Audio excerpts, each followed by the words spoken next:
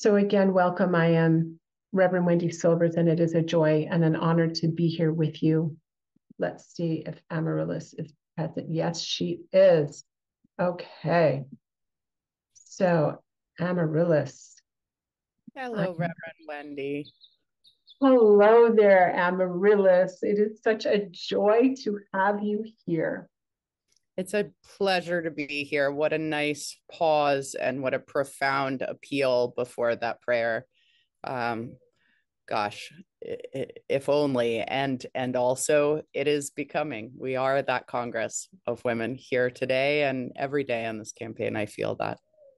It really strikes me on this campaign every day how many women are at its core and how many of those women are mothers, either to their own children or to the work that we're doing to others that they nurture and care for every day of this campaign. And people say to me, how do you do this with kids? I, by the way, have a 2-year-old, a 5-year-old, and a 15-year-old.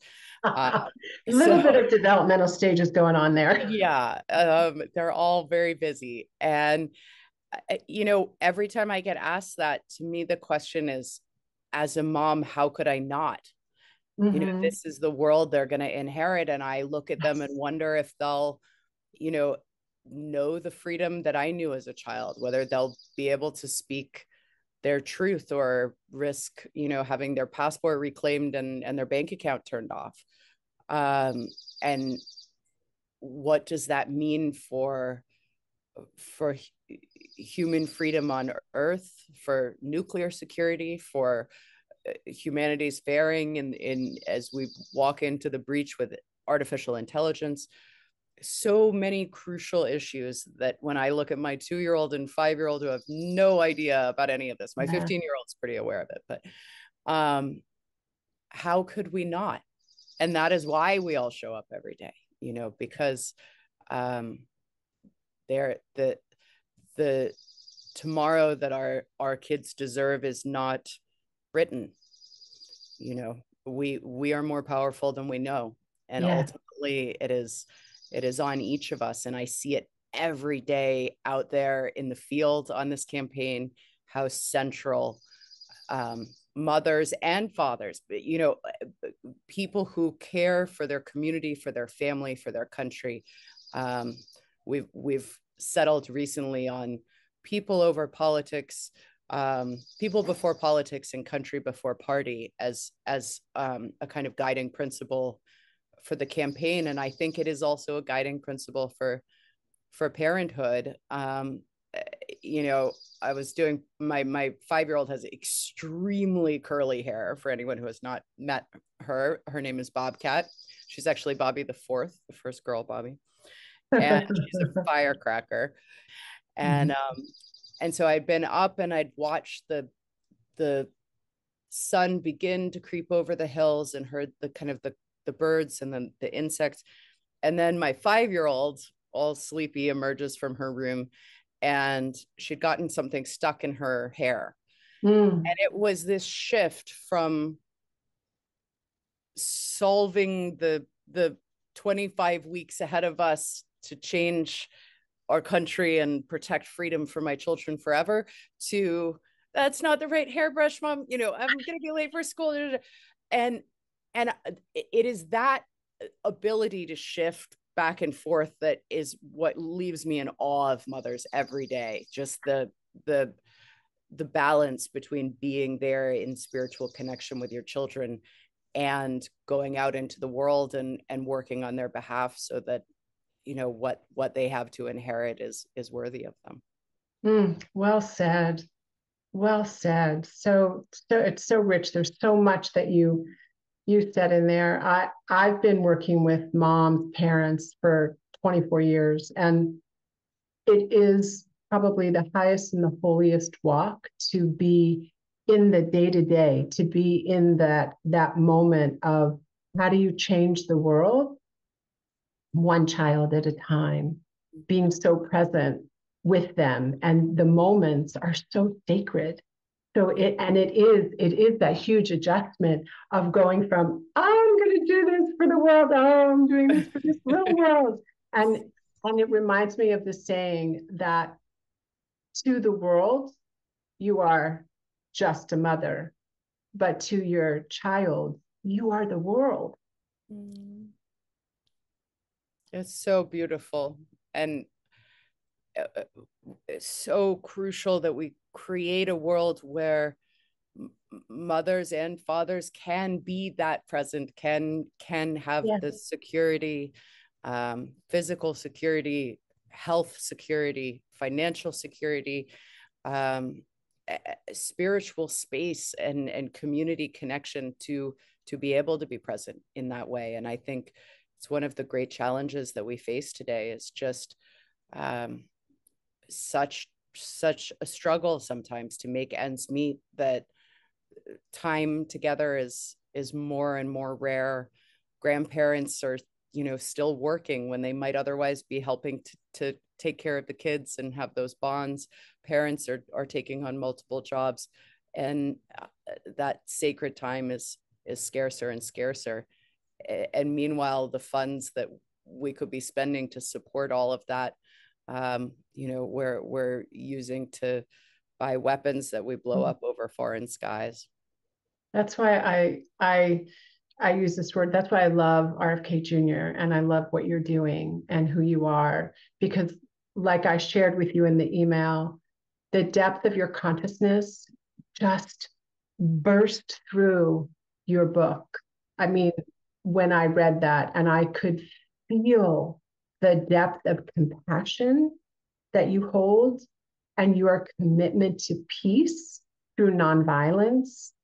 And something I'm curious about is, how did you hold on to, and how do you hold on to your faith or spirituality in the midst of when you go behind the curtain and you learn what's really going on that the outside world doesn't know about? It's a whole different layer.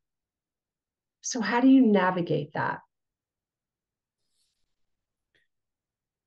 It's so present with me every day of this campaign.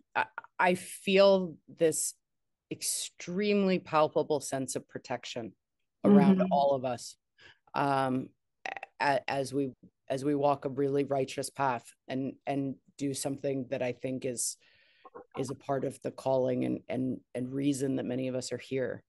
And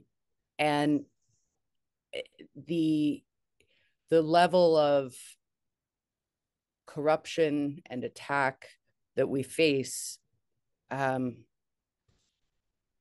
many ways, for me, it only draws a starker contrast, why it is that we are here, why we're doing what we're doing, and that ultimately, light and life will win. And Yes. I wrote about this on Easter, but my daughter has an Easter name, Zoe Victoria, which means life is victorious.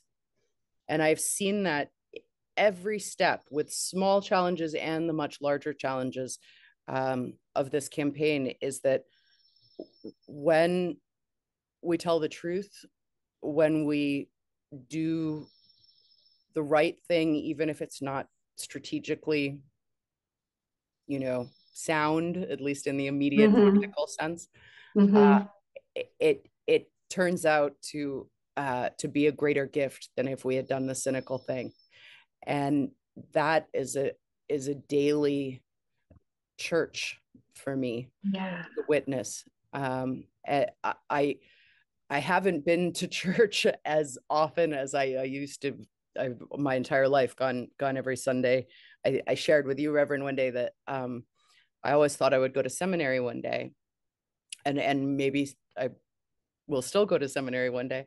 But my undergraduate degree was in theology, and I had hoped to go straight into service after that. And 9/11 shifted my course.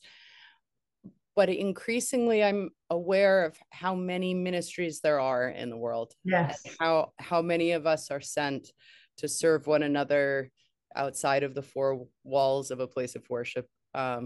Wherever many are gathered, or even two. And here we are many. So I sense it every day. I think there has been a disconnect for a long time for a lot of people where you go, I think it was Garrison Keillor who used to say you are no more a Christian because you go to church on Sunday than I am a car because I sleep in my garage. And there for a long time, I think many people have felt more and more of a kind of separation between their daily life in this country, especially with lockdowns and others, and their spiritual life. And this journey in every way, the connections with others who have set all material gain aside, many gave up advancement in their career, put everything on hold to come and give of their time on this campaign. Those connections, and then also watching the world listen to what Bobby has to say. I think there's a vibration, with my kids, I sometimes I play with tuning forks, where you hit the tuning fork and you can hold it to their chest, and I think when Bobby speaks, and this is a quality that Nicole shares, there is a vibrational quality to truth speaking that so many in this country have forgotten for so long that they don't even remember that there was something to forget until they hear it.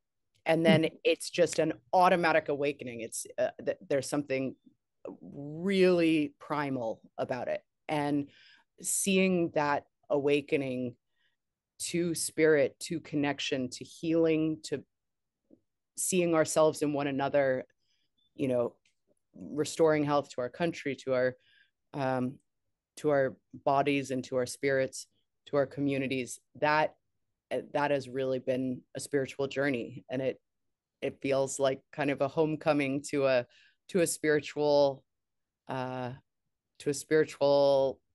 study or career, even without going to seminary. So as you are, Reverend Wendy, I think we're each called to serve in different ways. And I know many have been called to serve in this campaign. Oh, absolutely. Yes. Yes. And I think that there are very many ministries, and it is the opportunity to be of service, and what propels you. And I know what propels you and many of us, most of us on this campaign, is the opportunity for peace and love and truth in the way that RFK Jr. holds that. And each of the people that are engaged, yourself and the others that are engaged in the campaign, I think of them as emissaries, emissaries of light, emissaries of peace, emissaries of truth, that have just shown, just devoted to this. And I've said on the Sunday prayer circle, I've often said that it's almost more than a presidential campaign. It feels like a movement. That there's something, I mean, for sure it is a presidential campaign, and it feels like there's something that is seeking expression through this that is more than a campaign. So it's really profound. It's really profound. I sense that every day out there, and much of it is around the nurturing, the healing, the bringing through of health for our children, which has been such a leading principle for us, and what that means. When we sow violence abroad, of course, we then sow violence at home, and even internally in our communities, and increasingly we're losing even years of life expectancy to these chronic illnesses, and even deaths of despair from fentanyl and suicide, and so much isolation in our country. And as women, as mothers, as leaders in this campaign, that's one of the things that is most crucial for us to step up and name and invite people to share their experiences about, because the the shift away from valuing our own time with family, our own spiritual fulfillment, our own connection to community as much or more than the material things that we've had. Maybe it began to fade in the 80s, greed is good era, but Yes. it truly reached fever pitch, and has sort of metastasized into such divisiveness, that it's actually outward facing now. And we hear the yearning to come back together. And I think, as you say, something is seeking expression, and we are propelled forward by it. Absolutely. Amen. Amen. Amen. I'm inspired and invigorated by this campaign and by RFK Jr. because what he is speaking about, and Nicole, are family values, but not family values that come from I have to or you should, but from this very organic place of my language. Who am I? Why am I here? What am I here to share? And when? So these questions are, it's like a deep inquiry. And I know that Nicole is here with us, and I would love to add her to our roundtable because there's some questions I would love to ask both of you. So I'm going to just add her to our roundtable right here. Hi. Hi, Nicole. Hi, Nicole. It's an honor to be here with you both. Thank you for I know you were flying in and your arms must be tired. Just really bad joke, but welcome. I'm going to just share with everybody a little bit about you, and they can go to the bio. They can go to the website and read your bio. But it's so funny. You're sitting here and I'm talking about you in third person, right? Like I did with Amaryllis. So bear with me. Nicole Shanahan is an attorney and tech entrepreneur in the San Francisco Bay Area. Her work on behalf of honest governance, racial equality, regenerative agriculture, and children's and maternal health has put her at the forefront of many of the country's most urgent needs. Healthy planet, healthy humans is how Nicole describes the through line of her career, which has long been centered around people, health, and the environment. She is the founder and president of Bia Echo Foundation. Have I said that right? Is it Bia or Bia? Bia? Okay. Yeah, a private foundation that invests in innovative change makers who are tackling some of the world's greatest challenges: reproductive equality and longevity, criminal justice reform, a healthy and livable planet, and more. Early in her career, Nicole founded and was CEO of Clear Access IP, a patent management company utilizing AI and automation to support the innovation economy. She is a fellow at Stanford Law School's Codex, where she launched a multidisciplinary criminal justice reform effort with the San Francisco District Attorney Office that inspired a powerful partnership with the Stanford Computation Policy Lab, now at Harvard. Her work, particularly building innovative algorithmic tools to guide high-stakes decisions, leverages advancements in data science that allows for policy impact to be studied at unprecedented scale. Among other achievements, Nicole is the recipient of the Cali Excellence for the Future Award and Santa Clara Law School's Young Alumni Rising Star Award. She's been recognized as a top 50 femtech healthcare influencer and longevity leader, and a San Francisco Business Times 40 Under 40 leader for her work as a trailblazer running organizations at the forefront of ethics in AI and access for justice. Through justice. She has long been committed to issues at the intersection of tech, law, and justice, and regularly helps facilitate high-level forums with global leaders, including Stanford Law's Future Law Conference, and she's a mama. And I heard you on the interview with Sage Steele. Yeah.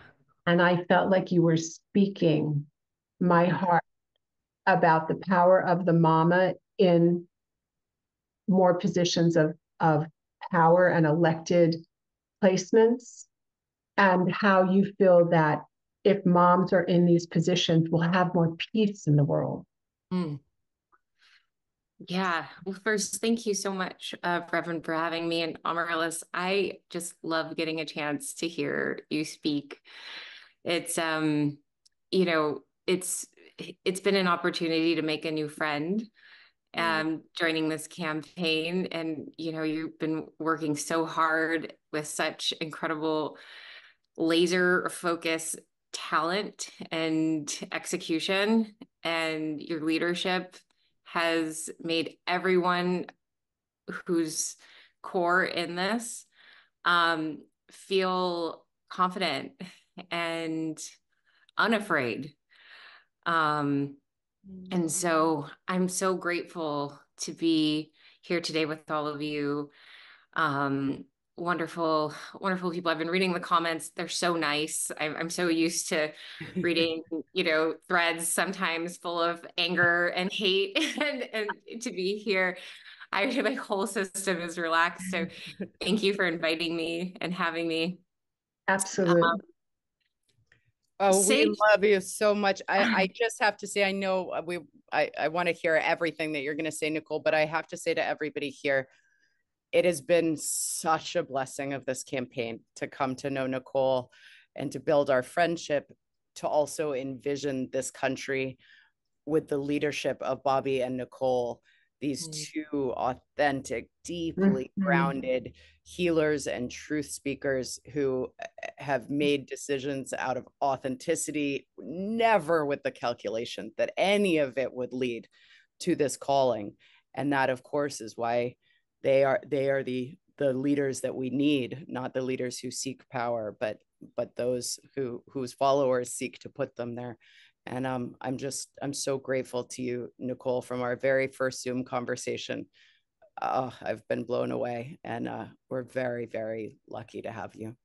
Absolutely. I heard your speech in Oakland, and I was moved to tears when your announcement was made, and your mom was literally like, I would say, like 2 people away from me, and I wanted to hug her, watching her watch you. And Yeah. I have the goosebumps.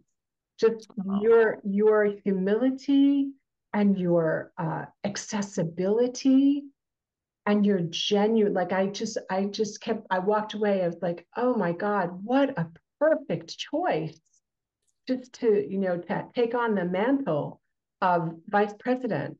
And every Sunday at 5 p.m. Pacific time, I lead a prayer circle for RFK Jr. and you and the campaign. And so to just watch, the love that just, in all the comment boxes, is this unbelievable. It's like a love fest that just keeps happening. Do you feel that, and this is a question for both of you, do you feel that your mother influenced you in terms of how you mother and your spiritual practice? Yeah, Amaryllis. Oh, please. I feel like I've talked a lot here. But yes, I mean, so much that sometimes I go, oh, I'm becoming my mother, which I'm sure we all have that experience. I have a little bit of that going on. But in my case, I'm very blessed and lucky if that should ever be the case, and I ever should get to become my mother. She's English and a poet and a classicist, and the one thing that I will say for here is that she read us so many Greek myths and legends when I was little. And one of the lessons from all of those stories is that the obstacle is always put in the path of the hero to give them something they need to succeed in the end, to teach them the lessons they need to accomplish the mission that the gods have put before them. And, you know, whether it's the practical challenges of ballot access, or it's the spiritual challenges of, you know, even as Nicole described, sometimes reading comment threads is rough. Certainly reading media that is so, you know, intentionally calculated as attacks. But each and every one of those obstacles, what I've found is that as Bobby and Nicole lead our responding to these things with such grace, and the campaign follows suit and doesn't get down in the mud and holds this gracious space with the country and with one another, and even with those who attack us. You know, I think those obstacles do turn into, you know, they open the gates and allow others to see the potential here the way that we do. So that's the lesson that I draw from my mom today, but also just utter devotion. She is such an incredible mom, just complete presence and devotion. And while it's hard until November, I wish I could put bricks on my kids' heads. They're getting so big so quickly, but yeah, I certainly aspire to her example. Yeah. My mom, it's really funny. My mom would always say she wasn't, you know, always the warmest physically because of how she was raised. She was raised during the Communist Revolution in China. And as a result of that, that really impacted her in many ways. But she showed her love through food. And she would always say, you know, the three pillars of success are health, happiness, and then being in control of oneself.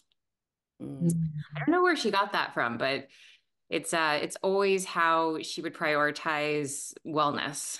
It's your physical health first, which was typically food, and then happiness, joy, and then, you know, and then you can be in control of oneself, and then you can function in the world. And it's funny that food was her way of showing love, because putting regenerative agriculture, I found myself in regenerative agriculture, and it has transcended into every other field of work that I've undertaken. So I look at climate, and I look at it and ecosystems and sustainability, and regenerative agriculture was the only category that fit all of the boxes, and human health. And then women's reproductive health, it goes back to the food we're eating and the water we're consuming. And then even criminal justice reform, I realize it comes back to this sense of abundance and connection to the land and nourishment of one's communities. And those are the building blocks of getting out of poverty. And once you solve for poverty, you cut off, you know, this life that is desperate, that leads to a life of crime. Yes. And so my mom is fully responsible for that. And to show love through food is what she taught me. And that's a huge part of what Bobby believes in too, this whole team, and the work as well. Yes. Yes. Well said, both. Isn't it amazing how our mothers influence us? You know, there's an old saying, people that do family constellation work. I spoke with somebody, and your grandmother are your eggs for your children. It's just so remarkable. And when you do healing work, I know, Nicole, you talked about the Hoffman Institute. When you do healing work, I believe you heal 7 generations in front of you and 7 generations behind.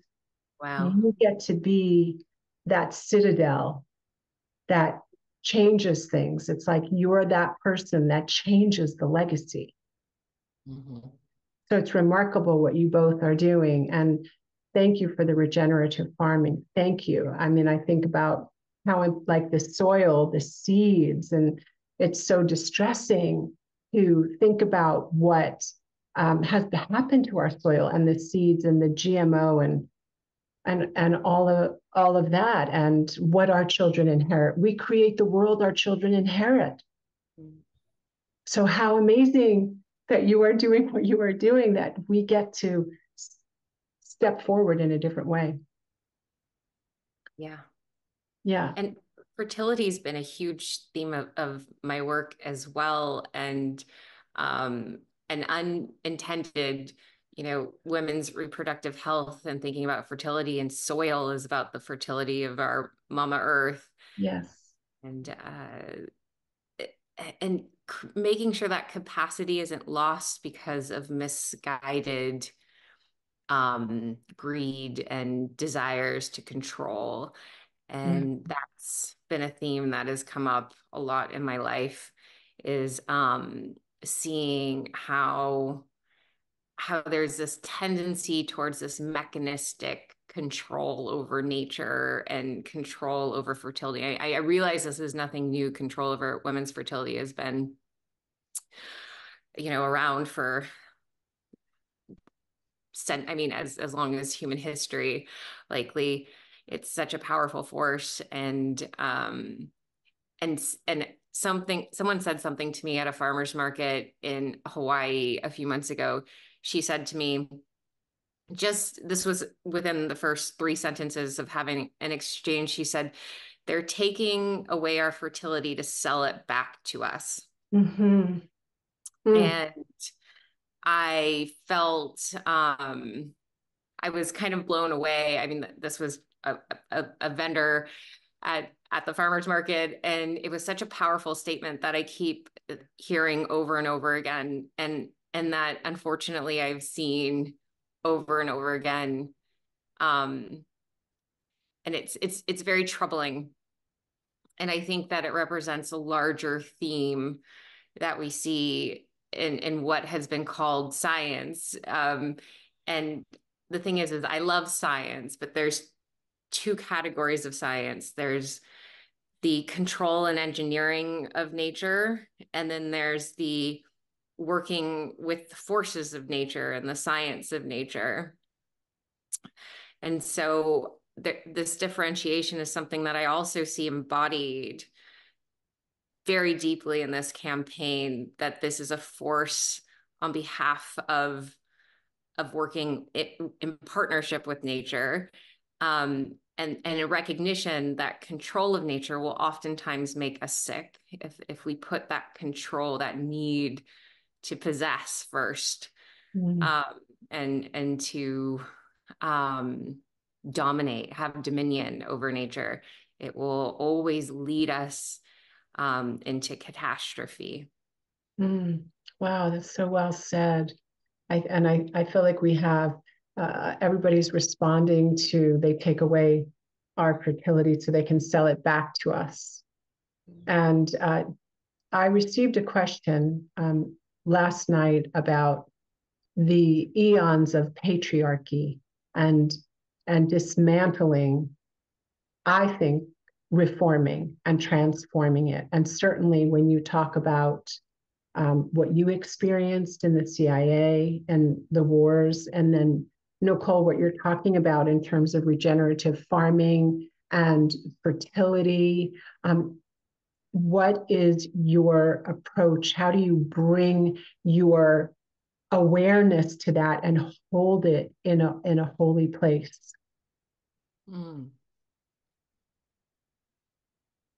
Hey, that's a big question. Amaryllis,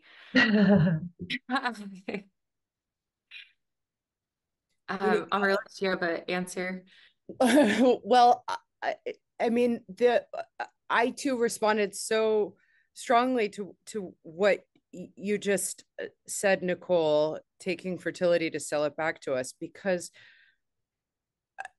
one of the themes that we come across in so many ways in this campaign is the tension between the abundance and self-sufficiency that nature and spirit has gifted each of us, that is our birthright here as earthlings, as beings, that we are provided for, that we have self-knowledge, that when we listen quietly, our purpose and so much guidance is clear. And the same is true of health and healing and sunshine and so exercise, these things that are free, that are gifted from spirit and from one another, that are so core to our self-sufficiency and our empowerment. And one of the challenges that we face is with corporate capture, is that self-sufficiency, health, gifted through the freely available gifts of nature and spirit, does not a business model make, my friends.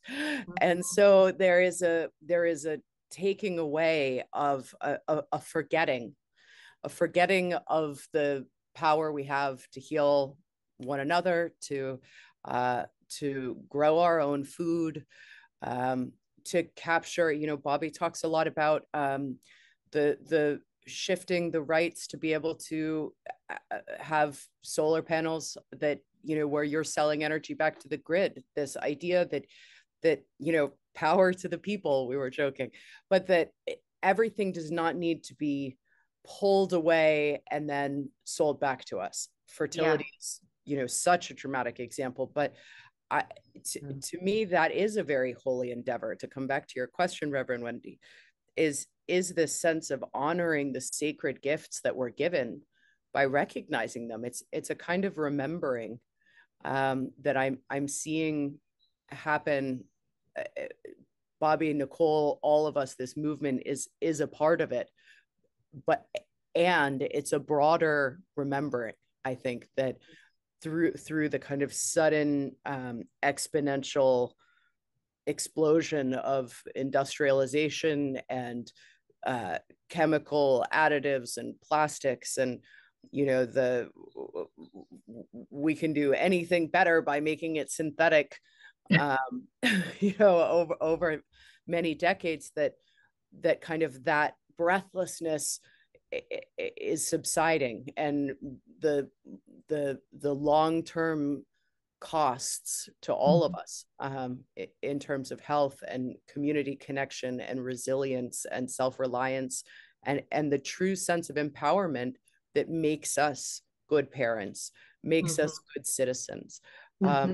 Once you yield that power, that then the government or the corporations or any power that be, once you've yielded your power, it's a long walk back. And it's really beautiful to see people standing up and reclaiming it. Oh, yes. Like the common ground, that film. Yeah. And bringing so much awareness. I believe that when we have awareness, we can make different choices. Yes. And then with what with your platform, Nicole, being able to, it's what it reminds me of, as a parent, it's almost like that very ancient saying about, do I teach somebody to fish, or do I give them fish? It's like that Jesus said that, eons and eons ago, but it's really a universal teaching. And as mom, do we give this to our children, or do we help them develop, cultivate something within them that allows them to activate that? Do you do that with your children? Yeah. I mean, so my daughter's 5.5, and she's been delayed in many ways. And while she has an autism diagnosis, I kind of find that irrelevant. I focus on the chronic diseases that we're working on overcoming. Yes. So for us, overcoming stuff is like a moment to moment experience. And for her, it's really a sense of regulating within her space. And she is regulated. She can climb a tree. She can jump, 5 feet in the air on her trampoline. She taught herself how to swim at 2.5 years of age.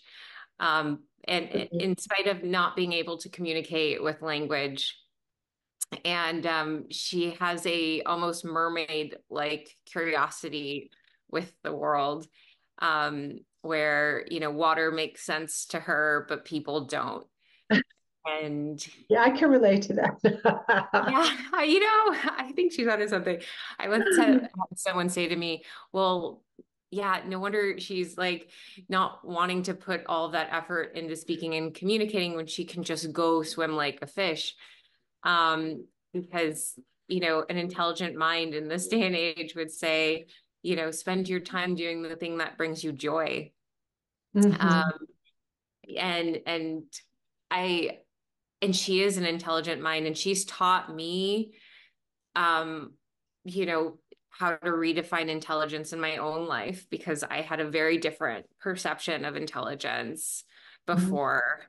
She taught me that intelligence sometimes states, you know, go do the thing that brings you joy, over, you know, the other thing that you think you should be doing. Follow the thing that releases your spirit. Beautiful. Moment of just ease, and dance with the senses, because she has Yeah. sensory integration issues, but I see her dancing with her senses and playing with her senses. And so allowing her to be herself has been, I don't even like using the word allow. Like, I think giving her that space, and restraining myself from behaving in a way that I think mothers are supposed to behave, but just, you know, standing back and not intruding in her process. That's beautiful. It's really remarkable, isn't it? The things that sometimes may bring us to our knees and end up holding within them some of the most incredible nuggets of compassion and wisdom and expansion. It's remarkable. That's so very beautiful. Thank you. Yeah. Yeah. Amaryllis. My 15-year-old Zoe, her dad stayed in the service a lot longer than I did, and so he went back to combat zones when she was 2, and I left and started the company that you described, and had kind of a little healing cottage with her by the seaside in Carpinteria, which is a kind of vibey old cool beach town in California, and just really healed and curled into her and her, me, and we were just the two of us, peas in a pod, for 10 years. And she takes on, she's an incredibly deep feeling soul, and when she came to be close to her dad again, when he finally came back, he'd been through a few sort of two IEDs and some other physical trauma, and was okay, but had a TBI, a traumatic brain injury, and it has slowly grown into more and more PTSD, paranoia, psychosis, that is incredibly scary for her. And to me, I talk with her about it a lot. There are 2 million, just over 2.15 million American children who had a parent deployed to Iraq or Afghanistan. And it is this silent war that all of these children are still going through day after day in their homes, that they don't tell their teachers about, and they don't tell their friends about, watching the aftermath of trauma play out. And in fact, Dean, Zoe's dad, his dad, when he was a child, had been in Vietnam, and there was a kind of a multi-generational passage of that. He tells a story of there being a bat in the house, and his mom was screaming because there was a bat in the house, and his dad went and got a tennis racket and a screwdriver and held the bat down to the wall with a tennis racket and stabbed it with a screwdriver, and then there was and that and kind of reference that kind of this is what I learned out there, son, kind of a thing. And to me, it is this: the horrors of war are self-evident, certainly to anyone who's ever spent a day in one, but I think to most of us, the aftermath and this deep multi-generational, but certainly rest of your life. Dean was a National Geographic photographer, tall, willowy, quiet poet, and these things change you, and they change the society that you come home to, and they change the way that you parent, and the way that you trust, and the way that you communicate with the world, and all of those things. As RFK Sr. talks about, the ripples of hope that spread and combine to sweep down the mightiest walls of oppression. And the same is true of the valleys, and those two emanate out from us when we're wounded and when we bring that kind of trauma and division home. And so many of children are on the front lines of it, and nobody really even knows. And so as we think about another activation somewhere else in the world, some other pursuit of an agenda where we are imposing our will through violence, Zoe is such a pole star for me in watching her carry on her sweet 15-year-old shoulders all of the caretaking around her dad, bringing him groceries because it's hard for him to kind of be out and about, and how many children are coping with that. And God, if I am here for any reason, it's to stop another kid having a parent come home and have to have a parent go in the first place. Wow, that is so moving what each of you shared. It's just about taking a breath and taking that in.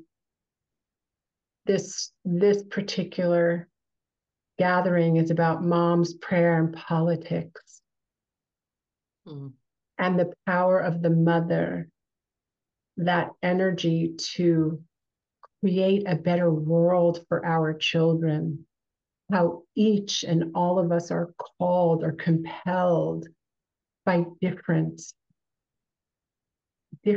influences, but yet meeting at that same place to wanting a better world, to wanting more opportunity. It's so beautiful. Is that your daughter? Yeah. Oh, Zoe. Oh, this is Bobcat. Oh, Bobcat. Hi, Bobcat. Hi, Bobcat. So good to see you. Oh. Bobcat just came home from school. We're talking about being mamas. Yeah. Yes. Ooh, okay. I'm gonna come in a minute. Nicole, I love how you were so specific about the sacred time that you spend with Echo. Your daughter's name is Echo, correct? Yeah. And just making that, like having Bobcat come in while we're talking about this very topic, and then thinking and reflecting upon how you made a declaration that your time with Echo is sacred, is that translates. You don't have to speak the words. Like one of my inquiries was, how can we keep the tradition of a mother's prayer alive at this time, especially when you're working on a campaign? Right. And you're both articulating exactly the way that you do that. And if there's anything else you would like to add about your prayer for your children, and I believe a mother's heart, unless she's mentally incapable or emotionally incapable, not only cares for the children in front of her, but all the children. Okay, you can show them your stuffy. This is Bobcat. This is another Bobcat. I love that. Oh, I love bobcats. oh, yeah, the kids that I've been meeting on the campaign trail have been a constant reminder for why we can't give up and we can't let any of the hate or the harassment impact us. I mean, we can feel it, we can understand it, we can be hurt by it, but then we got to put it together and keep going. The prayer that I have for this campaign is the prayer of a mother who is so, I see the children of this nation and I want them to have every resource to clean water. I want them to have every resource to full bellies that feel good. You know that feeling when you just eat really, really good food? Yes. Bobcat, you know that feeling when you eat something yummy and you're just, ah, that was great. So it really is this, thinking about the sensory experience of health. I want our children to have all of their senses, to experience all of life. That is my prayer for this nation. Amen. Aho. Oh. Yeah, I mean, they're so present and such teachers. And I think we're talking about you and other kids. Me. I think we've started to think of them as, beings to be warehoused in school while parents go to work, so everybody can grow the GDP and they can just be kind of taken care of until they get out to do their own business when they're old enough to bring in the bacon. And it just there's such there's such majestic learnings to share with one another. And the education system as a kind of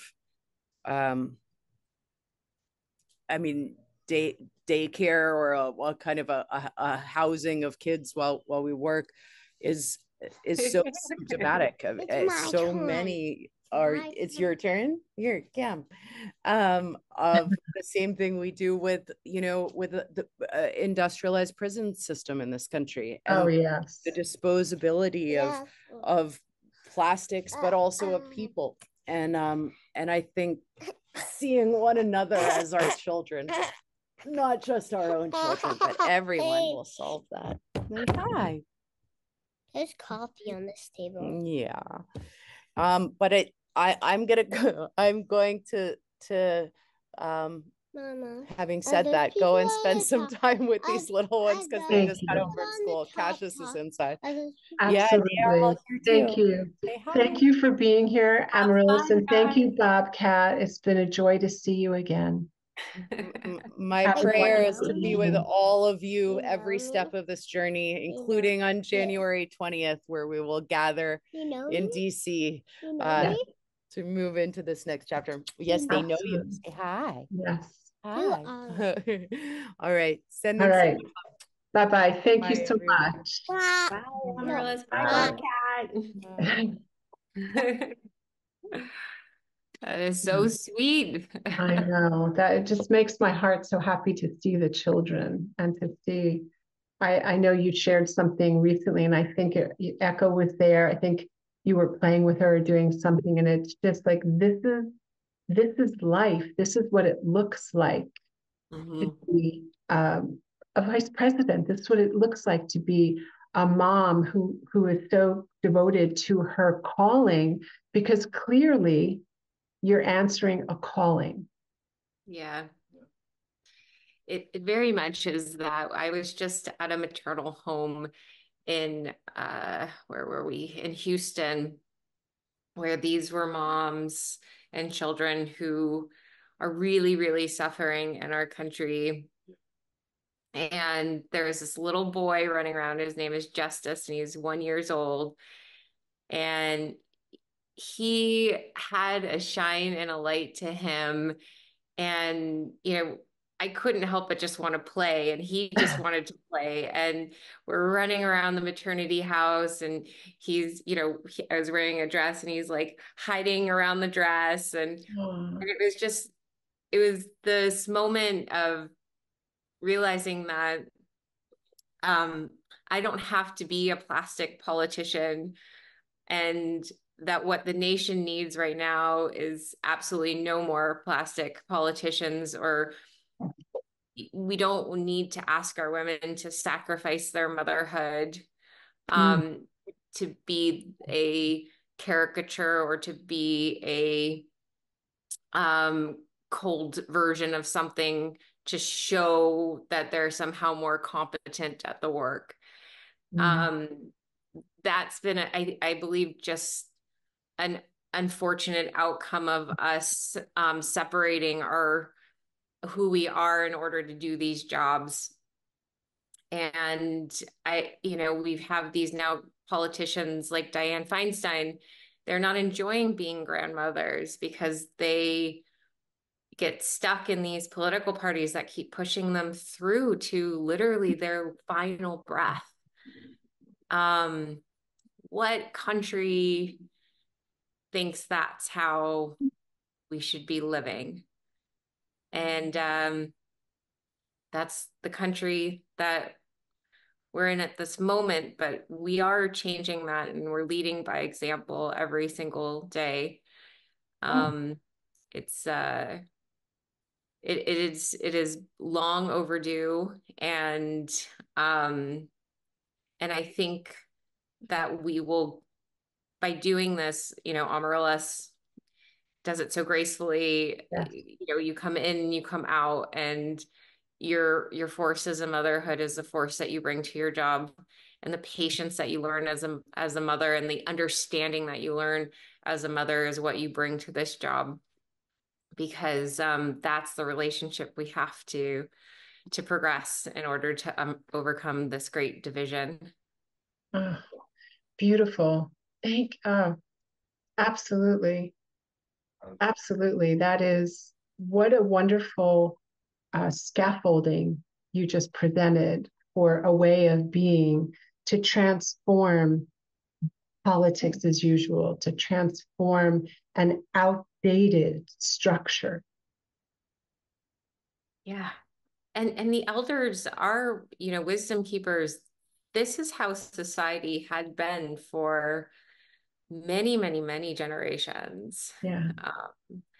And matriarchs were viewed as incredibly powerful and wise in our society for their ability to lead their community and prioritize all of the foundations, the elemental features that allow for their communities to have abundance.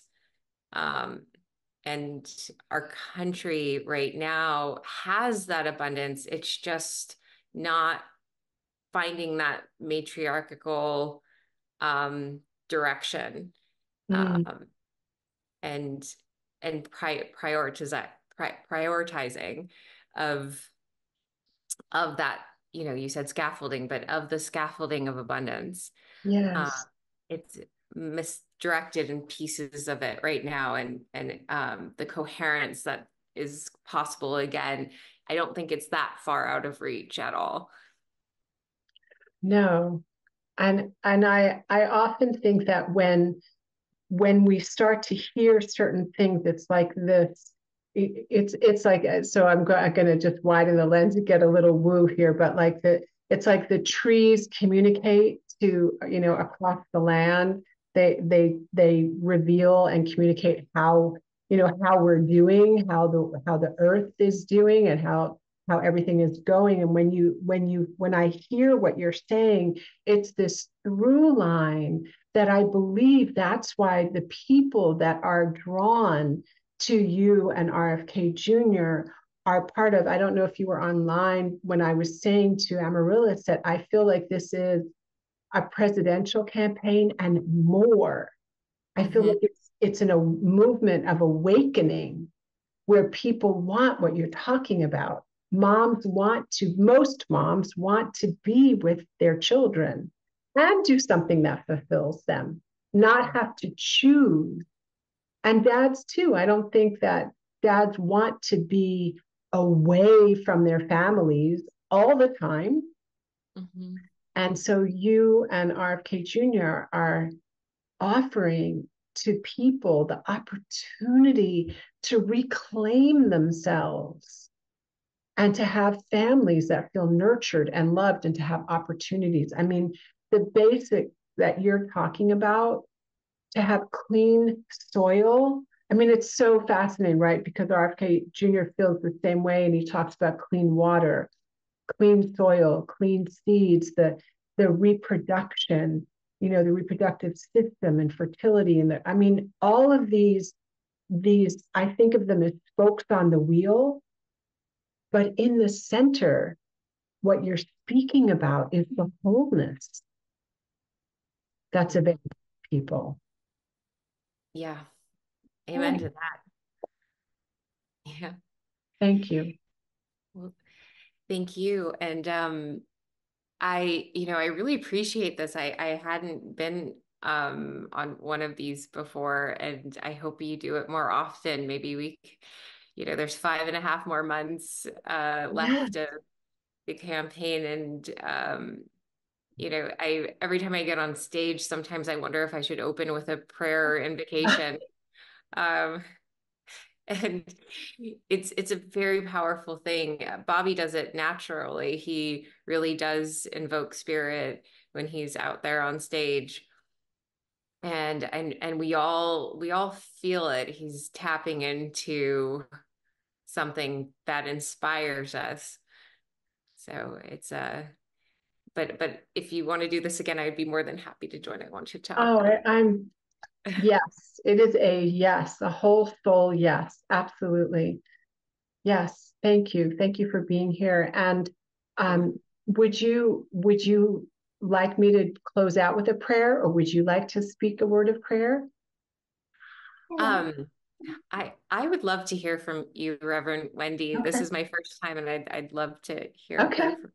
Yeah. Okay. Well, thank you for being here. Thank you for all you shared. Thank you for your yes. Thank you for bringing. I feel emotional when I hear it, because you have such a beautiful heart. I really am getting emotional, and that is what was communicated when Bobby announced you as the VP pick. I felt your heart. I don't think I've been with somebody who was so genuine and so heartfelt and so brilliant and beautiful. I was like, this woman's amazing, and so committed to motherhood. So, and to all of God's creatures. So thank you. Thank you. And I'll say a prayer of thanks as well, to everyone who's given me a chance, who was able to see past some of the media stuff out there, and understand that I've gone through a personal transformation as well to arrive to this moment. Your grace as a community has been overwhelming, and kindness, and then everyone's courage for giving also politics another chance, for everyone that's given up on politics. It's we're all taking a step out there, and Reverend Wendy, thank you for this. Oh, yeah. It's my joy, my honor, truly.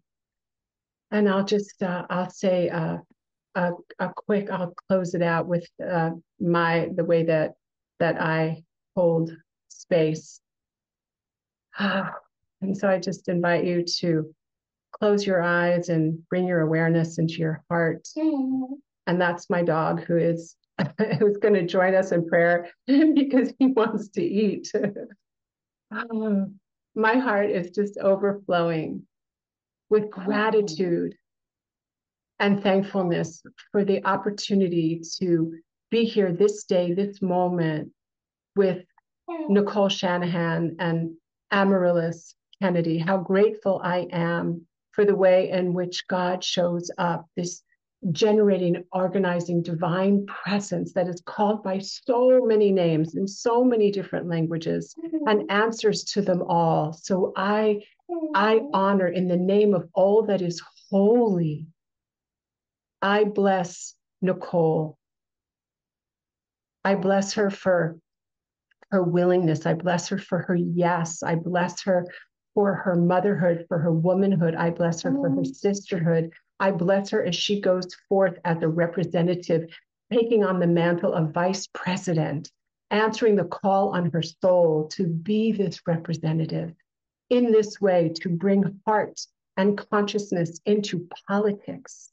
I bless her beloved Jacob. I bless her daughter Echo. I bless each and every experience that she has with every single person with whom she interacts. I bless her business and I bless her business of living. I bless her mom. I bless her siblings. I bless every single aspect of her life, just calling forth peace and peace of mind, calling forth beauty and love and wisdom and generosity. I call forth the absolute surrounding of Nicole and her family, knowing she is divinely guided, led, protected, directed, sustained, and maintained by this infinite love intelligence that so loved itself that it recreated itself and calls itself by her name.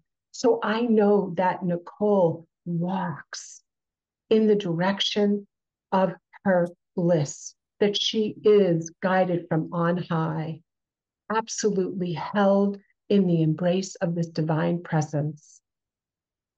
And as I know this for Nicole, I know this for Bobby, that right where Bobby is, God is, good is, peace is, love is, that as he continues to walk this walk, as they both continue to walk this walk toward being sworn in, toward the Oval Office, toward terms of presidency and vice presidency, that Bobby is also held in the embrace of this divine presence, that he too is divinely guided, guarded, protected, directed, sustained, and maintained by God, by this presence. And that as each and both of them, Nicole and Bobby, walk forward through all of their rallies and independent things and all of the things, all of the details that they handle in their personal lives and professional lives and political lives, that there is a synergy, there's a seamlessness to all that they do, and that they dwell in the secret, sacred place of the Most High Good, the Most High God, the Most High Love, that whether or not secret service is available, sacred service is available, and they are held. So I bless Gavin DeBecker and for all the service that he provides. I bless Cheryl. I bless all of their families. I bless the team. Every single detail and aspect that this team handles is just absolutely precise and beautiful and wondrous and held so high. There is a frequency of love. I and life always. So I know that presidency and vice president and beautiful, and every person that is here today and each person that shows up, donate, to volunteer. I know that the great, grand, and glorious expression through this camp, and it goes forth, is made manifest. And knowing that this is so, I say, allow that to be. Saying, and so it is. Amen. Amen.